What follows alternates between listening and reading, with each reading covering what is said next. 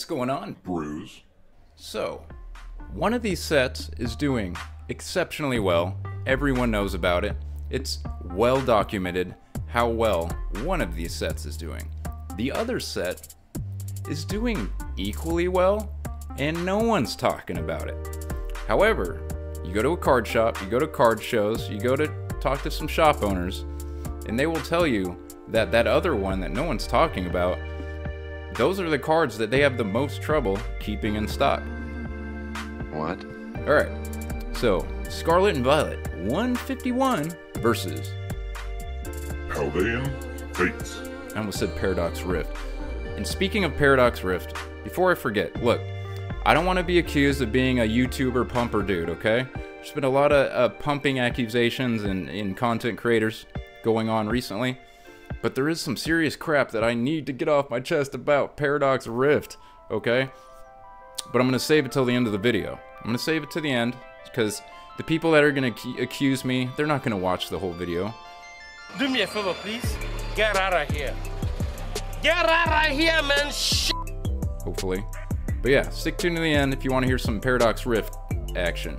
Okay, so today's video, 5 categories, alright?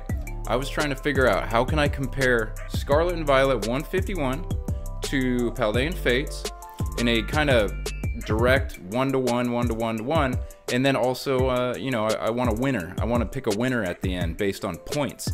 And since there's 5 categories, that's an odd number. There should be a winner, okay? So, Scarlet and Violet 151 versus Paldean Fates. Which set is better? If you just want a video where we just talk about market value and value, right here and now, I'm going to tell you guys, there's a dude out there. His name is Pika Papa, okay? I love this guy. I made a YouTuber awards video last year and I gave him Rookie of the Year, okay? If you want just a straight Scarlet and Violet 151, all the card values, versus Paldean Fates, all the card values, and then you want to compare, go check out one of his videos from like a few weeks ago. This video, this is for the collectors, this is for the binder ladies and dudes, and the master setters. This is like, yes, I am going to reference some values, but more or less, this is about how it looks in a binder, how it makes me feel, okay? How beautiful is this set, and how much should you master set it, okay? But yeah, we'll take value, and I'll definitely take value in. All right, 5 categories, like I said. Category 1 is going to be, we'll compare the regular sets to each other, okay? We'll take that set, the regular set, and then category 2, this is where I had to get a little creative, just a little creative. So for category 2, I'm gonna take the shinies from Paldean Fates versus the illustration rares from SV151. Because they're both specialty sets, they're built a little different. But that's the only one. Then we'll do full arts versus full arts. Then we'll do special illustration rares versus special illustration rares. And we'll do hyper rares versus hyper rares. So that's 5 categories: regular set, shinies versus illustration rares, full arts versus full arts, special illustrated, and then hyper rares versus hyper rares. All right, let's do it. All right, first we're doing regular set comparison. By the way, we ain't surfing the internet for this. We're not going to use TCG player prices. I'm going to throw up just B-roll of my own binders for this stuff, okay? We get the real cards with me, okay? So regular sets. So first of all, Paldean Fates has 91 regular cards in it, whereas Scarlet and Violet 151 has 165 cards in it.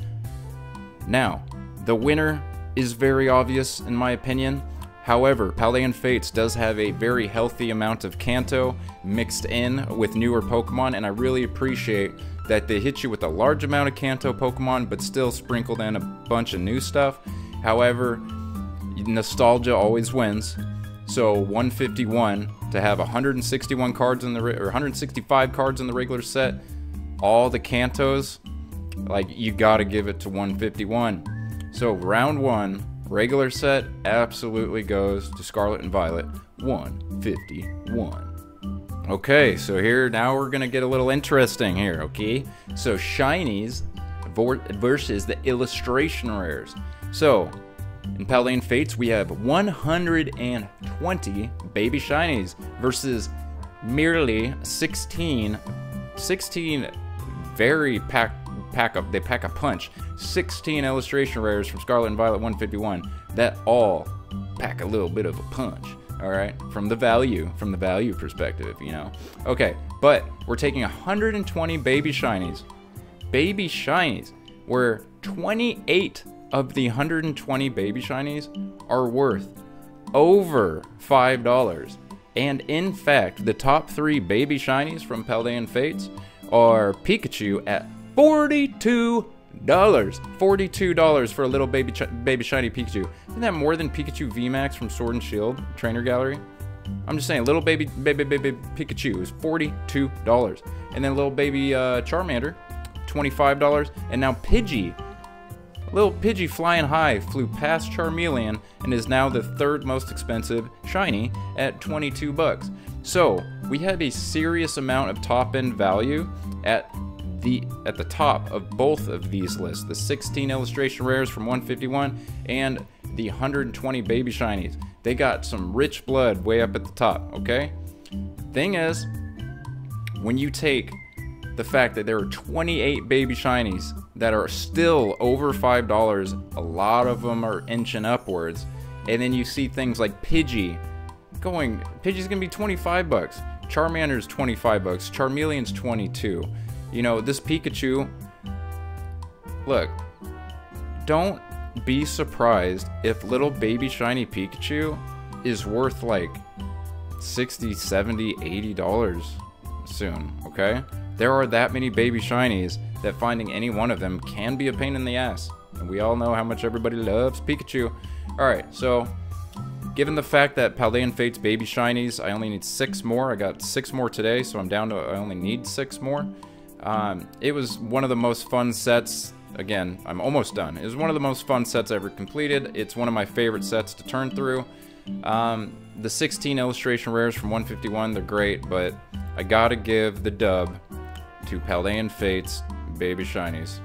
So, Paldean Fates is the winner of round 2, tied 1-1. Alright. Full arts. Alright, this is gonna be a quick one. I'm gonna make this one really quick. And the winner is Scarlet and Violet 151. There is zero comparison. These full arts are bold, they are beautiful, and they also pack a very hefty premium if you want to buy them. So the Paldean Fates full arts, they're great. They're all worthless, and they're all a little too shiny, and they're all reprints. These 151 full arts are just straight up badass cards. Just straight, I don't know how to say it. This is the most obvious dub of all the categories. The 151 full arts are hands down way better in basically every way than the Paldean Fates full arts. Winner, Scarlet and Violet 151. Score 2-1. Alright, now the most special category of the night, that is the special illustration rares. So, first of all, by the way, in that last category, I added the 3 Paldean Fates IRs, you know, the Palafin, the Wug Trio, and the Palmont. I just threw them in the full arts and they still lost miserably. Okay, so anyways, special illustration rares. Here's how this one goes. There are 7 special illustration rares in 151, and there are 8 in Paldean Fates. I think top to bottom, when you look at all 7 151, they are all bangers, they are all beautiful top to bottom, and they are all exceptionally strong. However, when I look at the top 3 from Paldean Fates, when you look at the Mew, the Gardevoir, the Charizard, I know for a fact that I like Paldean Fates Charizard more than I like Scarlet and Violet 151 Charizard. I know for a fact that I like Paldean Fates Gardevoir more than I like the Blastoise. And the Mew and the Venusaur to me are kind of, I love both Mew and Venusaur, so those are a tie. So what I'm saying is, at the top end, I think the top 3 of Paldean Fates are just insane, overkill, overpower. Gardevoir, Mew, and Charizard are bangers. But when you compare the back half, when you compare like Zapdos, Giovanni's Charisma, and you know, all that stuff on the backside, like Clive and Nimona and those guys. So winner for me It's close, but I give the dub to Scarlet and Violet 151 just because all 7 of the special illustration rares are all very strong. Not crazy overpowered and not underwhelming like some of the back, I guess, some of the lower ones of Paldean Fates. So there we go. So now it is, let's see, 1, 2, 3, it's 3-1. All right, well, let's see if Paldean Fates can make it close. So here we go, hyper rares. This to me is a lot like the full art category, just flip it, okay?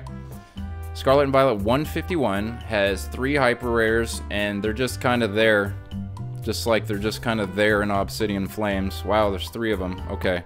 You took something that's supposed to be rare and made it inherently not rare at all by only making 3. Okay? Whereas Paldean Fates has 6 Jade. Jade hyper rares. I love it. Jade. So look, I'm a huge fan of the Jade hyper rares. I think if they once a year had one set that came out with Jade hyper rares in this era, that would be really cool. I love the Jade hyper rares, so I gotta give the dub to Paldean Fates.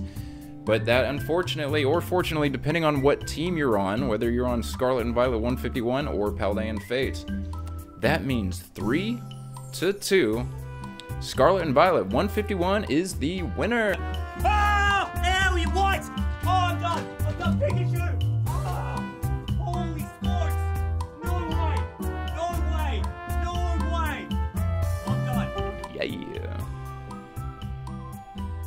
And to be honest, a score of 3-2 is, it perfectly, I think, articulates the way you should view these sets. They are both banger sets. Scarlet and Violet 151 is everyone's clear favorite, but do not sleep on Paldean Fates. Paldean Fates is right there with it, especially with the Charizard, the Gardevoir, the Mew, and honestly, like the baby shiny Pikachu and Charmander and Charmeleon and Pidgey and Mimikyu and Snorlax and Ditto and Entei, and there's just so much there that these are both incredible sets, and I think you can't go wrong master setting either one of them. All right, and now for the bonus content. All right, so the bonus, should I just speak in code? Here, I'm gonna try speaking in code for this Paradox Rift info. Steelix is going to be the new Raichu. Groudon is going to be the new Magikarp. No, God! No, God, please, no! No! No! No! I'm just saying, if you have any interest in master setting, completing, or getting these Paradox Rift hits, you might want to jump on it now, because, my God, Groudon, Paradox Rift and Paldean are the exact same size sets, more or less. They are literally 1 for 1. And if you think Magikarp can shoot to the moon, and Groudon can't do the same or similar to it and follow right behind Magikarp, you're crazy. And I ask you, would you rather pay 35 bucks for Groudon and risk losing $10 because he drops back down to 25? Or would you rather not pay 35 or 34 bucks for a Groudon and watch him go up to 70 or 80? It's your call. I'm just saying, I secured my Groudon for 28 bucks a few days ago, and it has done nothing but go up since. I only have 1 copy, and for you people that want to master set Paradox Rift, beautiful freaking binder collection, you should probably get your Groudons now. Same with the Steelix. I think Steelix is only like 12 bucks. All right, that's all I got. Like, comment, subscribe, and I'll see you bitches later. Deuces. Emotional, damn it!